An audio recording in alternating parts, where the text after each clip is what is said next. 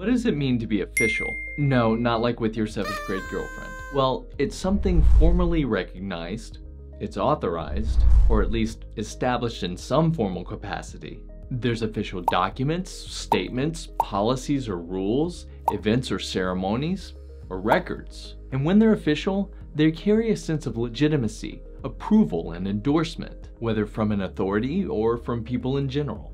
In other words, something official is something you can respect and trust. And if you want your business to join that official club, you're gonna have to register it. And we're gonna show you how to do it for free. This is stupid. But can you really? No, you can't. Sorry. Let's put this myth to rest. As one of my favorite comedians said, nothing is free. You gotta pay to be in society. First, you start with homework. I'm Jake from Business Name Generator. Let's do a little homework together and learn how to register a business name and find out why it's never really free. So what does it mean to register a business name? Well, it's a legal process to acquire legal recognition of your business. This not only legitimizes your business, but ensures that your name is unique and protected in your region. Why should you register your business? Well, this may seem obvious by now, but here's a rundown. It establishes legal ownership of your business. Registration protects your name against duplication. It enhances your brand's credibility, and it's essential for legal and financial processes. And if you haven't found your business name just yet, use our AI-powered business name generator. Just type in up to 6 keywords and our generator will come up with thousands of name ideas, help you secure the domain, and design a professional logo. And now the real work begins.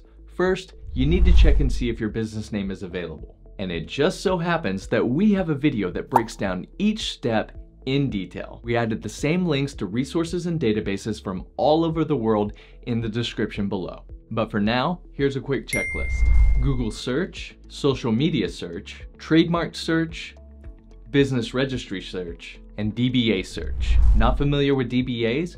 Pay attention to the next section because this is the information you need to know. In general, when you register a business name, you'll choose between 3 categories, each with its own unique benefits and implications. First is a DBA, or doing business as. This is ideal for sole proprietors who want to do business under a name that's not their own.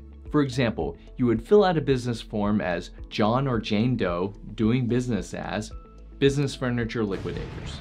It's simpler, but it offers less legal protection, and often this is the classification marketed as a free option. It's not.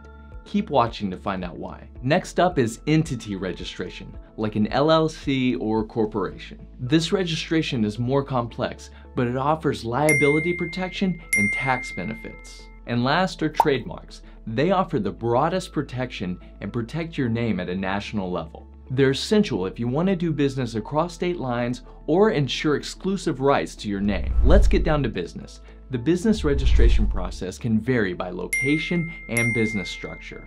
Speaking of which, you first need to determine your business structure. This could be a sole proprietorship, a partnership, an LLC, or a corporation.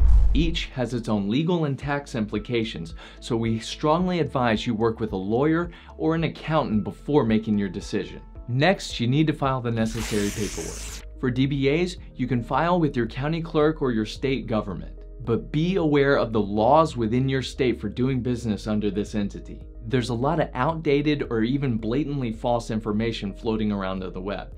This is why it's important to work with a lawyer. For entities, you'll need to submit formation documents like articles of incorporation or articles of organization to the state where you plan to do business. Typically, you'll submit to the Secretary of State's office, but you could need to submit documents to the county clerk where you plan to do business as well. Last, trademark applications go to the United States Patent and Trademark Office. Each of these entities come with fees that vary by state and business structure. For instance, LLCs usually have higher filing fees than DBAs, and some states require that you publish your business name in a local newspaper. This is often the case with DBAs. Here's the reality. While the act of registering your business might be low cost or even free in some places, there are always associated costs.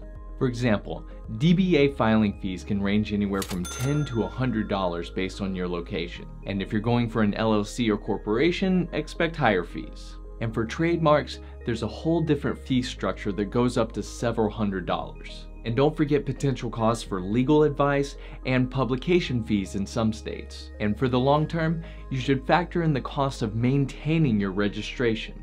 And so while free sounds appealing, you're going to need to budget for some additional expenses here. Once submitted, you just need to wait for approval.